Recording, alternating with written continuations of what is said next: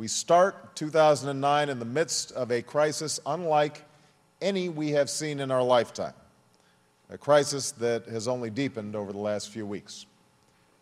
Nearly 2 million jobs have been now lost, and on Friday we're likely to learn that we lost more jobs last year than at any time since World War II. Just in the past year, another 2.8 million Americans who want and need full-time work have had to settle for part-time jobs. Manufacturing has hit a 28-year low. Many businesses cannot borrow or make payroll. Many families cannot pay their bills or their mortgage.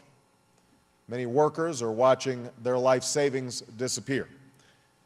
And many, many Americans are both anxious and uncertain of what the future will hold. Now, I don't believe it's too late to change course, but it will be if we don't take dramatic action as soon as possible. If nothing is done, this recession could linger for years. The unemployment rate could reach double digits. Our economy could fall $1 trillion short of its full capacity, which translates into more than $12,000 in lost income for a family of four.